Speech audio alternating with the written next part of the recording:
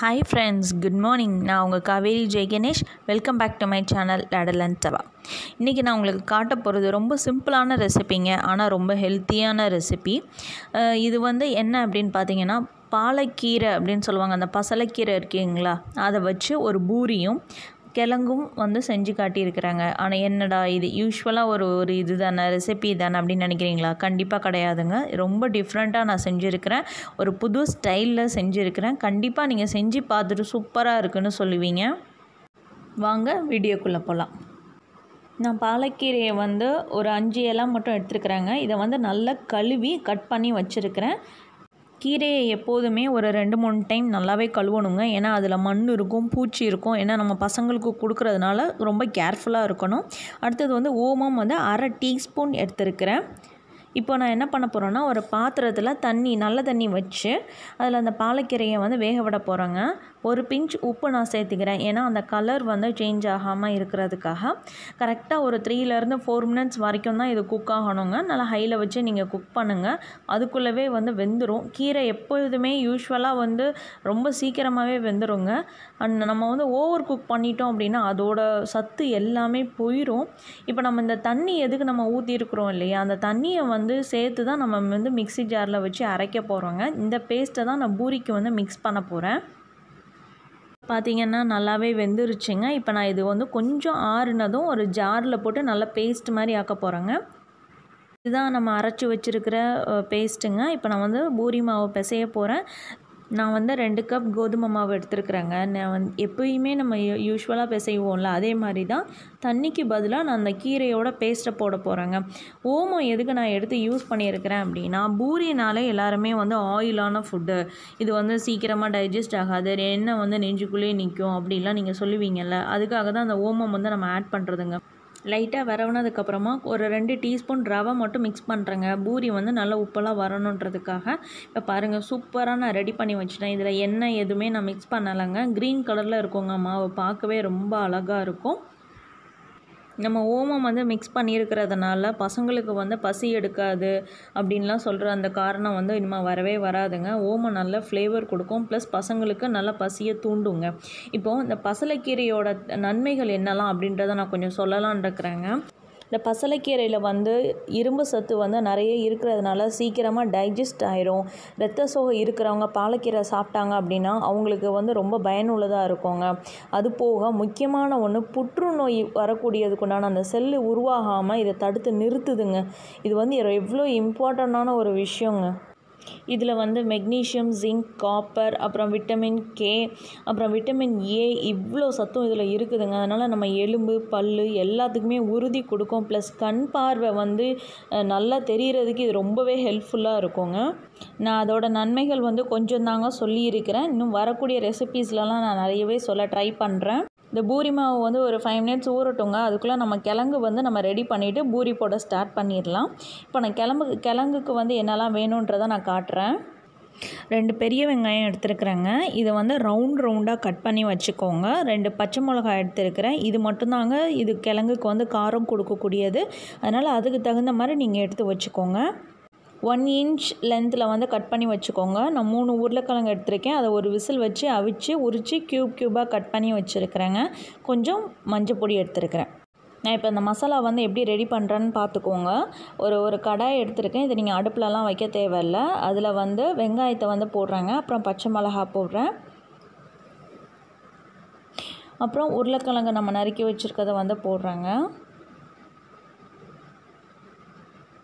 அப்புறம் மஞ்சள் பொடி போடுறேன். தேவையான அளவு உப்பு போடணுங்க. இதை என்ன பண்ணணும் அப்படின்னா, கொஞ்சமாக தண்ணி ஊற்றி கையால் நல்லா மசிக்க போகிறோங்க. இந்த கிழங்குலேயே இது தாங்க முக்கியமான ஒரு விஷயம். கையால் அதாவது அந்த உருளைக்கிழங்கு ரொம்ப மசிஞ்சிடக்கூடாது. வாயில் நம்ம கடிக்கிற லெவலுக்கு இருக்கணும். கையை வச்சு நல்லா பிசையணுங்க. அதில் தான் டேஸ்ட்டே கொடுக்க போகுது. ஸ்மாஷர் வச்சுலாம் நம்ம ஸ்மாஷ் பண்ணலாம். ஆனால் நம்ம கைக்குன்னு ஒரு டேஸ்ட் இருக்குங்க. அதனால தான் நான் கையை வச்சு இந்த கிழங்கை நான் மசிக்க சொல்கிறேன். ப்ளஸ் இந்த வெங்காயம் எல்லாமே நம்ம ராவாக போட்டிருக்கோம், எண்ணெயில் எதையுமே நம்ம வதக்கலை. அதனால் இதோட ஃப்ளேவரும் சரி டேஸ்ட்டும் சரி செம்மையாக இருக்குங்க. நீங்கள் கடையில் சாப்பிட்ட ஃப்ளேவர் கண்டிப்பாக இதில் கிடைக்கும் உங்களுக்கு. கண்டிப்பாக ட்ரை பண்ணி பாருங்கள். இது வந்து நான் இங்கே பாருங்கள் நல்லாவே நான் பிசைகிறேன். நல்லா பிசைஞ்சிட்டு நான் உங்களுக்கு காட்டுறேன். ப்ளஸ் இதில் இன்னொன்று என்னென்னா, மஞ்சள் பொடியை தவிர நம்ம வேறு எந்த பொடியுமே நம்ம இதில் ஆட் பண்ணவே இல்லைங்க. இந்த கிழங்கு வந்து குக் ஆகிறதுக்கு உண்டான டைம் எவ்வளோன்னு பார்த்தீங்கன்னா, அந்த மஞ்சள் பொடி, வெங்காயம், பச்சை மிளகாய் இது 3ஓட ரா ஸ்மெல் போகணுங்க. இங்கே பாருங்கள், இந்த பதத்தில் தாங்க நீங்கள் வந்து அதை வந்து கையை வச்சு பிசையணும். அது நமக்கு கிழங்கும் தெரியுது, ஆனால் அந்த தண்ணியில் அந்த கொழுகுழுப்பு தன்மையும் வந்துருச்சு பாருங்கள். இனிமேல் தான் நம்ம வந்து அடுப்பில் வைக்க போகிறோம். அடுப்பில் வந்து மீடியம் ஃப்ளேமில் வைங்க. சிம்லேயும் வேண்டாம், ஹைலேயும் வேணாம், மூடிலாம் வைக்க தேவையில்லைங்க. இது வந்து ஒரு 10 to 15 மினிட்ஸ்க்குள்ளே நல்லாவே குக் ஆகிடும். அந்த ரா ஸ்மெல் போயிட்டு உங்களுக்கு ஒரு நல்ல அரோமா வருங்க. அந்த டைமில் தான் நம்ம அடுப்பை வந்து ஆஃப் பண்ணணுங்க. பார்த்திங்கன்னா நான் வந்து அடுப்பில் வைக்கிறேன். 10 to 15 மினிட்ஸ் கழித்து நான் உங்களுக்கு காட்டுறேன். இதை பார்த்திங்கன்னா சூப்பராக குக் ஆகிருச்சுங்க. நல்ல மனம் வருதுங்க. இந்த டைமில் நான் அடுப்பை வந்து சிம்மில் வச்சுட்டு நான் தாளிக்க போகிறேங்க. இதில் வந்து நான் தேங்காய் எண்ணெய் யூஸ் பண்ணியிருக்கேங்க ஒரு நல்ல ஃப்ளேவருக்காக. கடுகு போட்டிருக்கேன், அப்புறம் உளுந்தம்பருப்பு போட்டிருக்கேன். இதில் ஒரு மெயின் ஸ்பெஷாலிட்டி என்ன அப்படின்னா, நான் பெருஞ்சீரகம் யூஸ் பண்ண போகிறேங்க. நம்ம ஜீரக பொடியோ இல்லை ஜீரகமோ நான் இதில் யூஸ் பண்ணவே இல்லை. பெருஞ்சீரகம் தான் நான் யூஸ் பண்ணுறேன். ப்ளஸ் கடலைப்பருப்பு யூஸ் பண்ணுறேங்க. ரெண்டுமே 2 டீஸ்பூன் எடுத்துக்கோங்க. இதில் வந்து என்னென்னா, கடலைப்பருப்பு வந்து கருகிராமல் பொன்னிறத்தில் நல்லா க்ரன்ச்சியாக வறுபடணுங்க.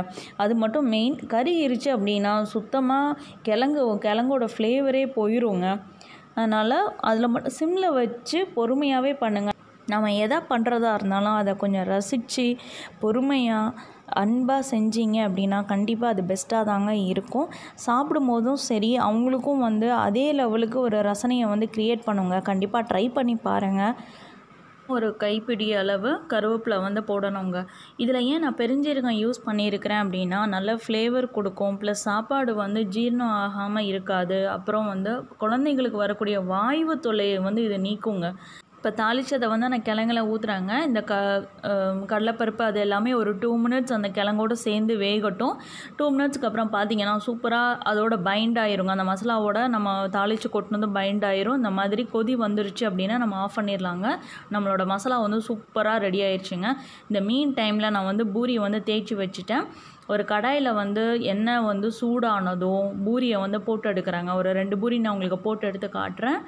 எப்பயும் நம்ம பூரி பண்ணுற மாதிரி தாங்க பண்ணணும். ஆனால் என்ன, பூரி வந்து க்ரீன் கலரில் இருக்குங்க. அவ்வளோ மருத்துவம் கொண்ட ஒரு பூரி ப்ளஸ் கிழங்கு வந்து நான் உங்களுக்கு செஞ்சு காட்டியிருக்கிறேங்க. இதை கண்டிப்பாக நீங்கள் ட்ரை பண்ணி பார்த்துட்டு எனக்கு கமெண்ட்ஸ் அனுப்புங்க. இது வரைக்கும் என் சேனல் சப்ஸ்கிரைப் பண்ணாதவங்க கண்டிப்பாக சப்ஸ்கிரைப் பண்ணுங்கள். உங்கள் ஃப்ரெண்ட்ஸுக்கு என்னோடய லிங்கை ஷேர் பண்ணுங்கள். மறக்காமல் பெல் ஐக்கானை கிளிக் பண்ணுங்கள். பாருங்கள் சூப்பராக ரெடி ஆயிடுச்சுங்க நம்ம பாலக்கீரை பூரி ப்ளஸ் கிழங்கு. அந்த கிழங்கு வந்து நமக்கு உப்புசமாக இருக்கும், அந்த மாதிரிலாம் எதுவுமே நினைக்காது. நம்ம சாப்பிட்ற சாப்பாடு ஃபுல்லாகவே சீக்கிரமாக டைஜஸ்ட் ஆகிற மாதிரி தாங்க. மருத்துவம் அதில் எப்படி ஆட் பண்ணலாம் ஃபுட்டுலே அப்படின்னு பார்த்து தான் நான் உங்களுக்கு எல்லாமே சொல்லியிருக்கிறேன். நம்ம ஆட் பண்ணுற ஒவ்வொன்றும் எதுக்கு யூஸ் ஆகுது அப்படின்னு தெரிஞ்சுக்கிட்டு நம்ம சாப்பிட்டோம் அப்படின்னா கண்டிப்பாக நம்ம டாக்டர்கிட்ட போகவே மாட்டோம். நீங்கள் இவ்வளோ தூரத்துக்கு டைம் ஸ்பெண்ட் பண்ணி என்னோடய வீடியோவை நீங்கள் பார்க்குறீங்க அப்படின்னா உங்களோட டைம் வந்து ரொம்பவே ப்ரீஷியஸுங்க. அதனால் நான் அந்த வீடியோவில் ஏதாவது உங்களுக்கு யூஸ் ஆகிற மாதிரி ஒரு 2 விஷயமாவது கண்டிப்பாக நான் சொல்லணும். அதனால தான் நான் டைம் எடுத்து ஒவ்வொன்றுத்துக்கு உண்டான நன்மைகள் எல்லாமே நான் உங்களுக்கு சொல்கிறேங்க. என்னடா இவ்வளோ லென்த்தாக வீடியோ போகுதே அப்படிலாம் கண்டிப்பாக நினைக்காதீங்க. உங்களுக்கு கண்டிப்பாக யூஸ்ஃபுல்லாக இருக்கும். மீண்டும் ஒரு புதிய ரெசிபியுடன் உங்களை சந்திக்கிறேன். அதுவரை உங்கள் காவேரி ஜெய் கணேஷ். தேங்க்யூ.